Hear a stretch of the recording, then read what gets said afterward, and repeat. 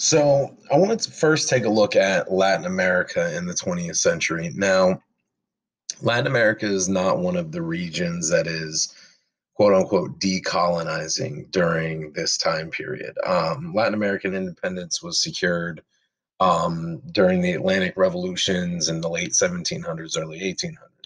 However, Latin America does see quite a bit of the common characteristics that you see of decolonization during this time period.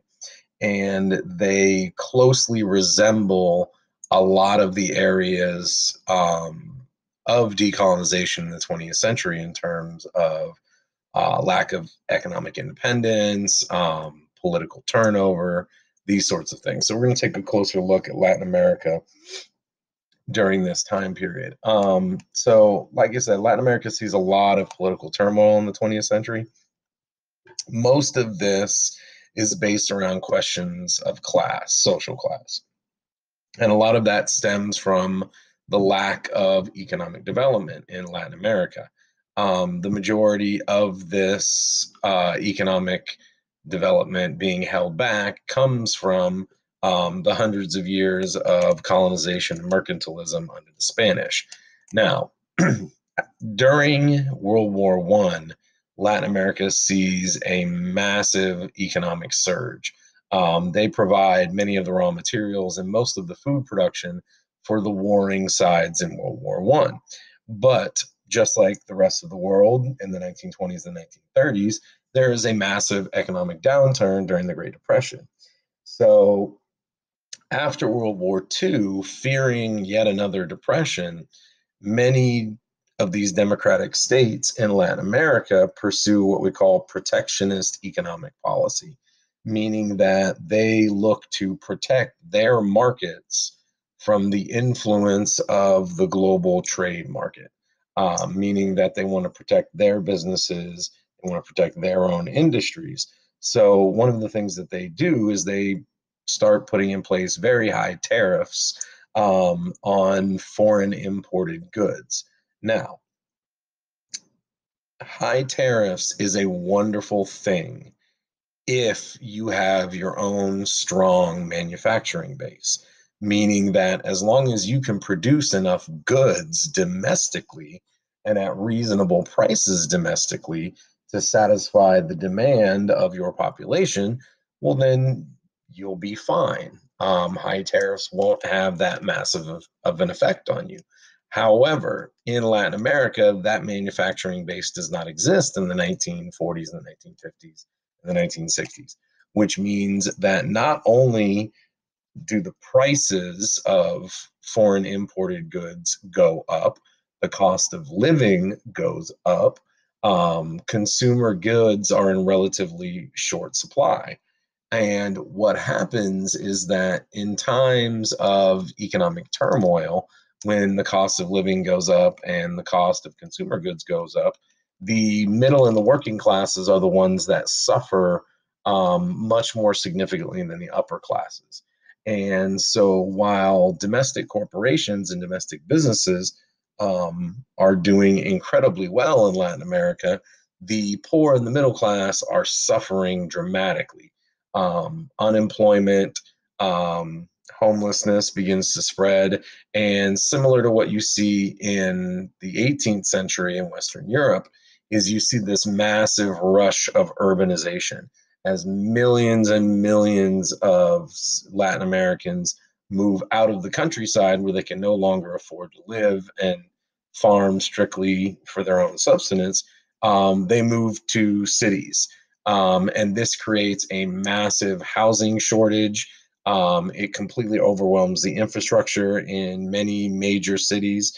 And you see the development of these incredibly large slums in major Latin American cities. The best and most well-known example of this are what's known as the favelas in Brazil. These are incredibly large, what could probably just be described as shanty towns, small residential houses, usually only a single story or multiple stories, built very quickly and under very little regulation. And just like during the early years of industrialization, you'll have multiple families living in these, single room units, very little infrastructure, very little running water, um, waste, not waste reduction. Waste removal is a massive problem. You see, areas where trash isn't picked up for weeks or months at a time. Some places with no indoor plumbing. Again, similar to what we saw in the early years of industrialization. Now, here is the issue with this is similar to as in the 18th century, democratic governments are rather slow to respond to this growing economic crisis among the lower and the middle classes. And in the 20th century, you see a lot of political turnover. Just like during the French Revolution in 1789, when the government is unwilling or unable to equalize the economic situation or the social situation by reducing privileges or by providing economic stimulus, people are not going to stand for this for very long. So many governments in Latin America are overthrown either by their people or in a lot of cases by their own militaries on behalf of the people. This leads to a surge in communism in Latin America, in communist groups and political parties. However, the most significant trend that you see in Latin America is the development of these military dictatorships under what's known as caudillos. So these caudillos are generally a military officer who's able to seize power and then use the force of the military to develop a dictatorship over a number of years. Usually, this leads to the decline, a decline in human constitutional rights. Most of these governments are extremely oppressive of their own people. The best example of this, the most well-known example of this, is Augusto Pinochet in Chile. Sorry, he and his dictatorship terrorized the Chilean people for decades in the 60s, 70s, and 80s, and much of it with the support of the West and specifically the United States. Because again, in the 60s and 70s, you could easily get your hands on American money and American weapons as long as you promise to fight communism within your own country. Um, Now, obviously, this creates a lot of anti US sentiment in much of the population. At the same time, the oppressive nature of the government creates a massive flow of immigration north from Latin America to the United States and Canada to escape the living conditions and the violence in these countries. And that is a trend that we still see all the way up until the modern day. So, this map kind of gives you an idea of the political instability in some of these Latin American countries in the 20th century. This map shows the civil war that raged for several years in Nicaragua between what's known as the Sandinista government, which was a socialist group that had taken control of Nicaragua, and they were opposed by what's known as the Nicaraguan Democratic Front, or the Contras. And this was yet another example of Cold War meddling. This actually became a massive controversy in the 1980s. If you want to Google General Oliver North and his testimony before Congress. But essentially, what the United States did is that it funded the Contras in Nicaragua and their fight against the Sandinista socialist government through the sale of weapons and drugs in and outside of the United States. Now, as we said, a lot of these military strongmen, a lot of these caudillos depend on financial support from foreign governments. Obviously, the Soviet Union and the United States being, the two big suppliers. But in return for that military and financial support, especially the governments that are supported by the United States, In return, they are basically pressured into reopening their countries to the global marketplace by lowering tariffs, by allowing foreign investment by U.S. companies, and the process of this kind of willing mercantilism begins all over again. These countries begin exporting their raw materials to the more developed countries, and in return, they purchase cheap consumer goods from across seas. Now, this solves one economic problem. This eases the shortages of consumer goods in many of these countries.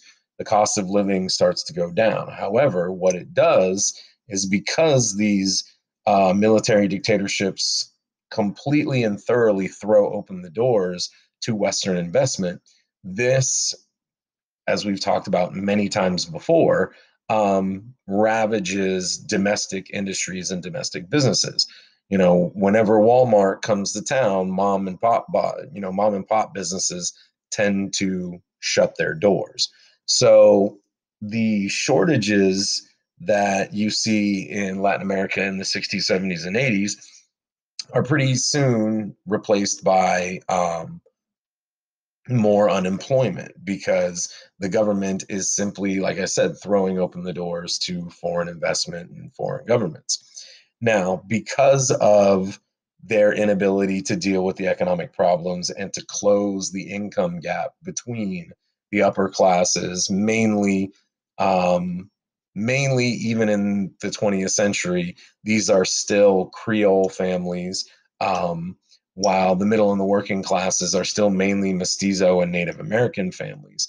And this social structure goes all the way back to the Costa system during colonization. On top of that, you also have a massive breakdown within many of these countries. Government corruption leads to the misuse of public funds, you have overspending on the military, basic public services break down, schools, hospitals close, roads become irreparable, running water and clean drinking water becomes a massive problem in a lot of states.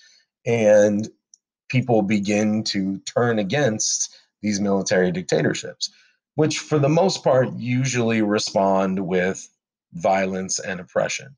And what ends up happening is the pressure internally from their own population combined with external pressure from the rest of the world, as well as the fact that in the 90s, after the Cold War dies down, the West, including the United States, really has no need to support these oppressive dictatorships anymore.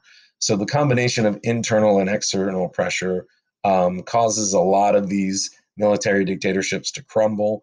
And in the 90s in Latin America, you see this massive sweep of democratic victories across Latin America, where new democratic governments are installed, new constitutions are written, and things return somewhat to the stability of the early part of the 20th century. Now, economically, Latin America is still dealing with the after effects of mercantilism, low literacy rates, low levels of technical education, low levels of higher education, a very weak manufacturing sector in a lot of these countries. However, it is slowly building.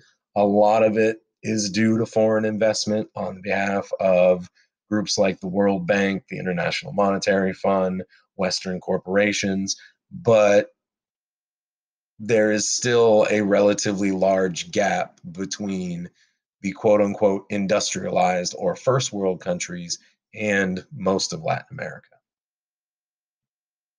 So here you have some pictures from Chile in the 70s, where you can see that the military is being used directly in the streets to break up protesters, to arrest political opponents. Pinochet, the leader of this military dictatorship, was well known for putting to death pretty much any political opponents that he came across, and ended up either arresting, torturing, or murdering somewhere in the range of 2 to 300,000 of his own people.